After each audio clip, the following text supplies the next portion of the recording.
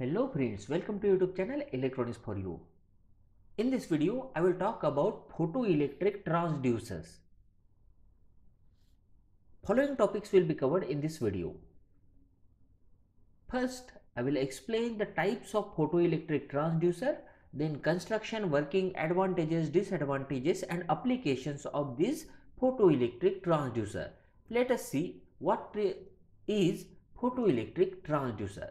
So, the photoelectric transducer converts the light energy into electrical energy. Simply, it is one transducer which converts light energy into electrical energy.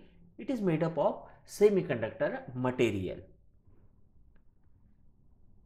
It uses a photosensitive element. Now we know that it is converting light energy into electrical energy. So definitely there should be something which is converting light energy into electrical energy. So some photosensitive elements are used which ejects the electrons when the beam of light absorbs through it.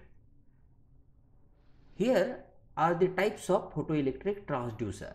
The first one is photoemissive transducer. Second one is the photovoltaic transducer, and the last one is photoconductive transducer. Let us see it one by one. The first one is photoemissive transducer.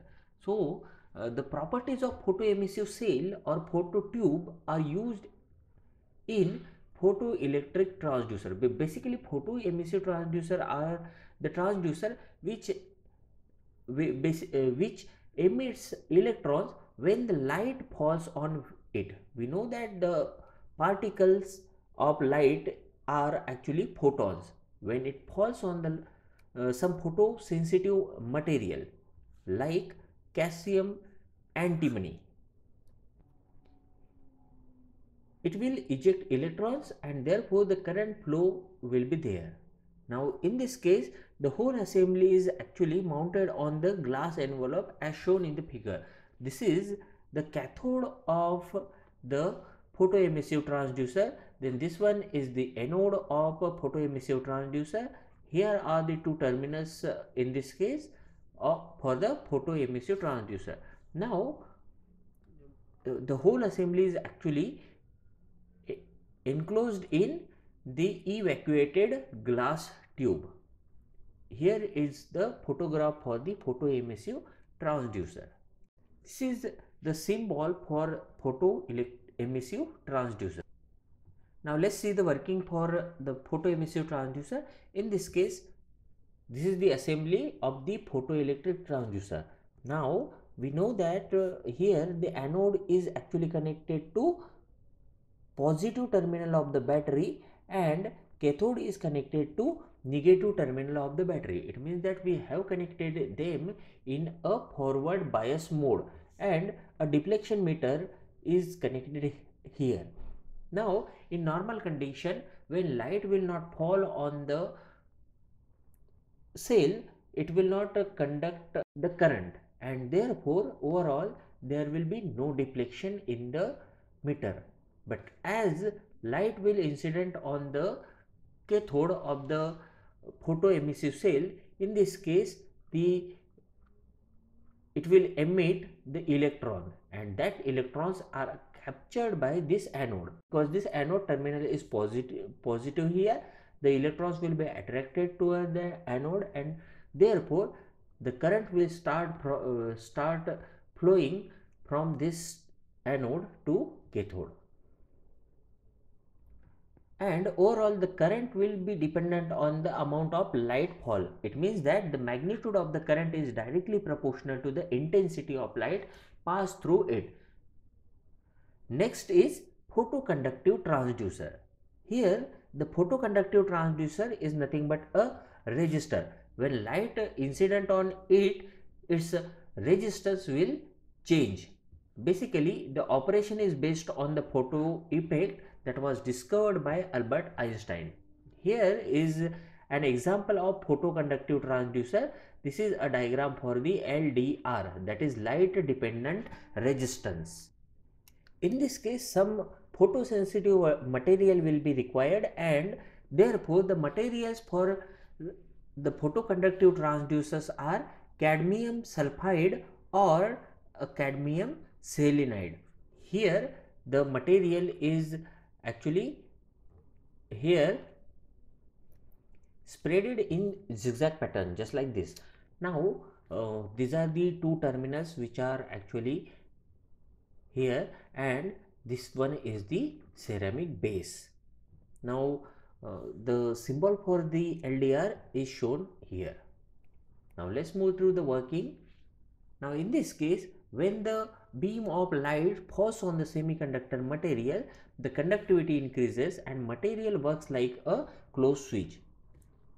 Here is the arrangement for the photoconductive transducer. In this case, here positive terminal is applied and negative terminal is applied. Again a deflection type meter is used here. When the light is incident on the semiconductor material, here the conductivity increases. It means that the resistance of this material will decrease and therefore the current will start flowing through the circuit, and therefore there will be deflection in the meter. Now let's see some advantages and disadvantages of the photoconductive transducer.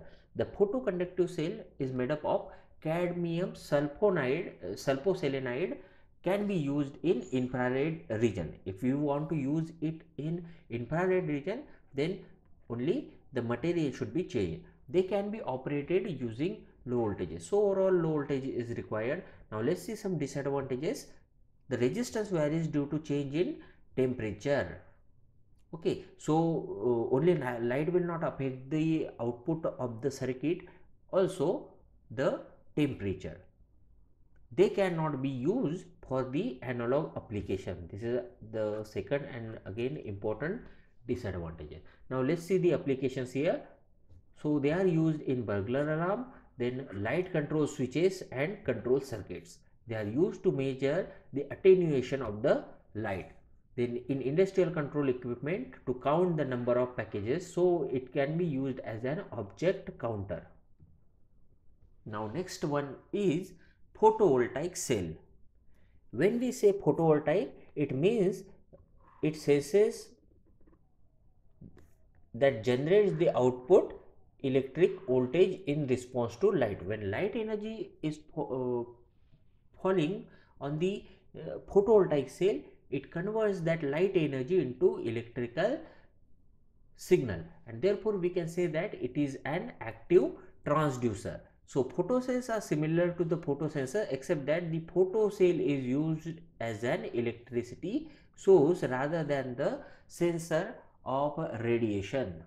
So we can say that here the photovoltaic cell generates the electrical energy. Now remember which cell actually generates the electrical energy. It is nothing but known as solar cell. So we can have the example for photovoltaic cell is the solar cell, and here when solar radiation falls on the solar plate, it will create the electrical energy. So typically solar cell is a semiconductor junction element made up of material such as single crystal silicon or polycrystalline silicon and a cadmium sulfide. So we can say that these are the materials required for the solar cell, and this is the symbol for photovoltaic cell or solar cell. Solar cell just look like this when we consider a single piece of solar cell. When semiconductor material absorbs heat, the free electrons of the material start moving, and this phenomena is known as photovoltaic effect. The movement of these electrons develop the current in the cell, and the current is known as photoelectric current. The same current is actually known as photoelectric current. Let here it be I, and therefore we can connect it to load or a battery, so that the battery can be charged with the help of this photovoltaic cell. Now let's see some advantages of photovoltaic transducer. Here they generate the voltage without using any form of external source, and they have fast response too. Now let's see the application of photovoltaic transducers. They can be used as a energy converter. We know that it converts the solar energy into electricity, and therefore it can be used as energy converter. Then used in spacecraft, data processing, industries, switching and trigger circuits are best applications. And lastly, we can say that they can be used to determine the width of material processing. So that's all for the photoelectric transducers. In next video, I will talk about the photosensors. And friends, if you like this video, please subscribe our channel and press the bell icon for notification. And like, comment and share. Thank you.